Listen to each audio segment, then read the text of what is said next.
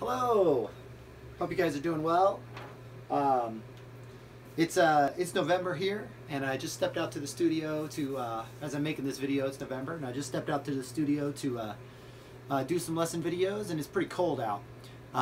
So I thought it would be a good idea to just kind of go ahead and talk a little about best practices on warming up your hands and getting your muscles moving as you go into a gig or a practice session or something like that, especially when it's cold out.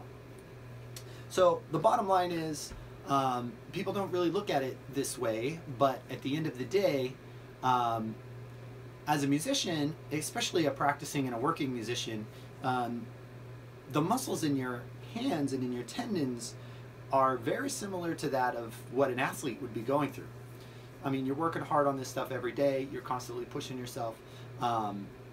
The possibility of injury is high, and a lot of people do end up having some hand problems and sometimes even career-ending injuries, and a lot of that can really be prevented with just a few simple moves. I kind of learned this the hard way when I was much younger. I had real bad swollen tendonitis and all this kind of stuff, and you know, I ended up working my way through it, and now I've gotten to a point where I kind of have a little bit of a routine. It does fluctuate a little bit, but I just thought I'd kind of go over a few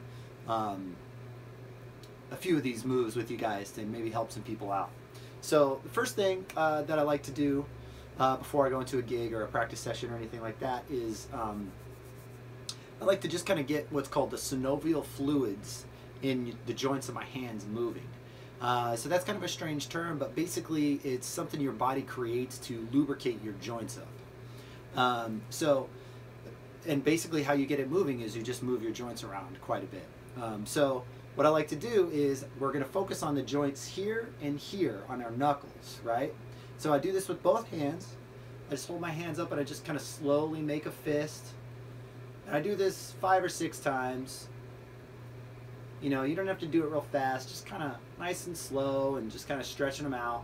And as you get a little more warmed up after 5 or 6 of those real nice bends, then you can actually start to kind of stretch out the fingers a little bit. Just stretch them out, reach up with each finger individually. Make sure you're breathing as you do this because that's important. And then bring them back down, right? So that's going to kind of help get the synovial fluids going. And the next thing is you want to get it going in your wrists as well. So a good way to do that is actually just make little fists with your hands and then just kind of rotate. Rotate your hand right here. You're rotating your wrist.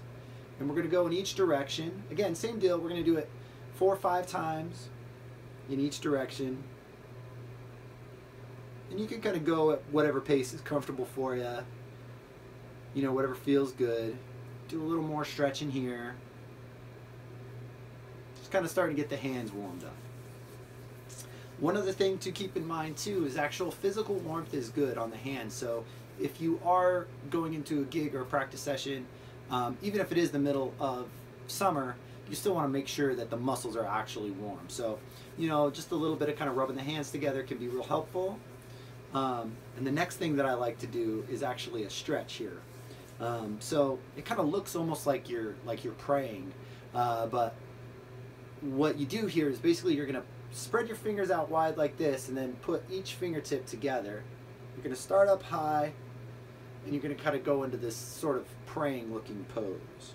Now I have a little bit of space in between my hands there, and I just kind of push it down and I kind of roll forward and then roll back and kind of stretch each finger just a little bit.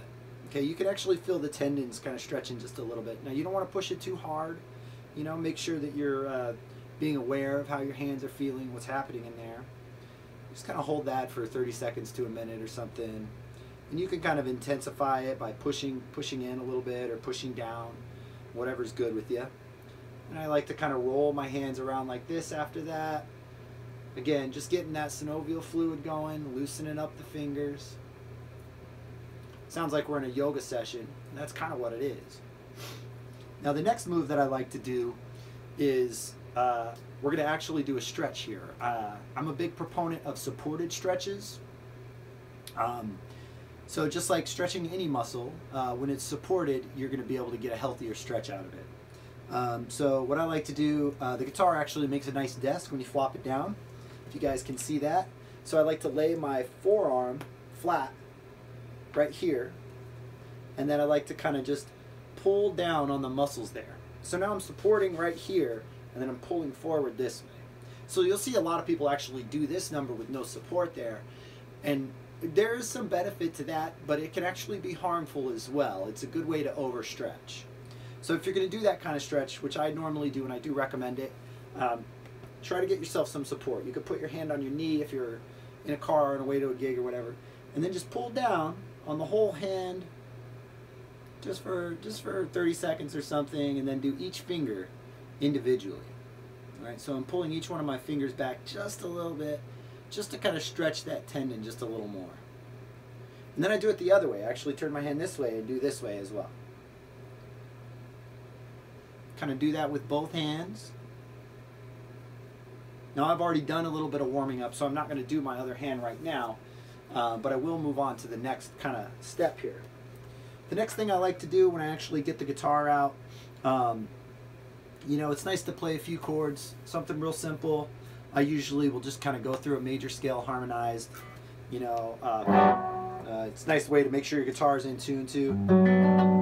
You know, I'll just play, like, for this case, I'm going to do like a G major 7, I'm going to do like an A minor, B minor, and C, D, E minor, F sharp diminished, and then back to our G major 7. So I just kind of go through those chords a little bit. I like to do a little bit of right hand warming up as well.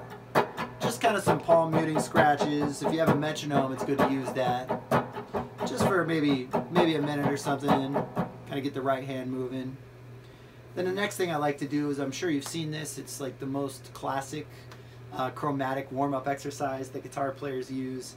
Basically, I'm going to go 1, 2, 3, 4, alternate picking on each fret. So first finger on string 6, fret 1, second finger on string 6, fret 2, third finger, fret 3, and so on, right? So that's down, up, down, up. And then you go up to the next string. So just nice and slow. And then what I like to do is I like to actually go up a fret before I descend. So, and when you're doing this, it's a good practice to try to pay attention to how close your fingers are to the strings. Economy is a big deal when you're playing guitar. So this is a good way to practice that. Just kind of try to focus on keeping your fingers as close to the strings as possible so there's less movement. It's hard to play and talk at the same time, so bear with me. Right? Just kind of go up a little bit. You don't have to go real fast or anything. Again, if you have a metronome, that's a good practice. Just kind of go up and down. I usually go up to fret 5 or 12, depending on how I'm feeling and how cold it is. And then back down, you know.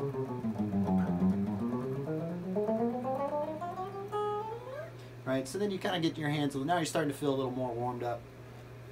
There's one more exercise that I'd like to show you guys. This one's a little bit stretchy. It's a little bit more advanced. And if this is too much for you, don't do it. Because the last thing you want to do is do something that's hard for you and actually hurt your hands. But this is something I do almost every day. Anytime I need to warm up, I definitely do this. So basically what I'm going to do is I'm going to play it. The first voicing, it looks like a major 7 voicing with the root in the 4th string. So I have my 4th finger on string 4. This is an F sharp major 7. On string 4 on fret 4. Then my 3rd finger is on string 3, fret 3. 2nd finger string 2, fret 2. 1st finger string 1, fret 1. And I'm going to play that chord. Nice sounding major 7 chord. And then what I'm going to do is I'm going to leave my 3rd, 2nd, and 1st fingers exactly where they are, but I'm going to move my pinky finger up 1 fret. So hopefully give you guys a little closer look on that. So then I play that down. And then I'm going to move my 3rd finger up 1 fret, but still leave my 2nd and 1st fingers in the same place. So now, just so we're all clear, my 4th finger is on fret 5, string 4. My 3rd finger is on string 3, fret 4. And my 2nd finger is on fret 2, string 2. And my 1st finger is on fret 1, string 1. Now I'm going to move my 2nd finger up to fret 3. And then my 1st finger. So each finger kind of walks up a half step as you go. right? And you just kind of go up chromatically with this. It doesn't really sound good, but that's not really the point, right? It's more of just kind of a stretching your fingers out a little bit, kind of getting things warmed up. You know, and you can kind of go as far as you want, but the most important thing with this is don't overstretch and don't hurt yourself. You know, I usually will go up to fret 10 or 12. I'm on 9 now, and I'm gonna go ahead and descend. So on the way down, it's basically the opposite. I play that major 7 chord, then my first finger slides down. Then my second finger, third finger. And you can kind of start to go faster as you feel more comfortable with it. You know, just to kind of loosen your hands up a little bit. And then by this point, you're probably starting to feel pretty warmed up, and then from there you can do a few arpeggios and scales and get on with your practice session. Thanks for watching. If you guys have more questions about this kind of stuff, or if you've had any hand problems and you're looking for a way to ease back into practicing without hurting yourself more, I'd be happy to help. You can reach me at thomasonmusic.contact@gmail.com, or you can reach out on the Facebook page or the YouTube or wherever you're seeing this video. Thanks so much. Have a great day.